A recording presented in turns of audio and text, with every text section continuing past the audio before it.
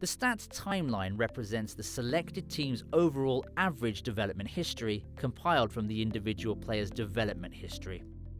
Hover over any of the stat timeline points to view the submitted score in the relevant discipline.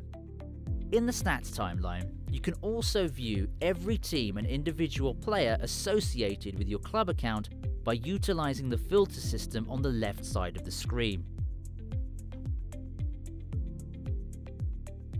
This allows you to use factual data to set realistic team goals and objectives for specific areas in need of improvement.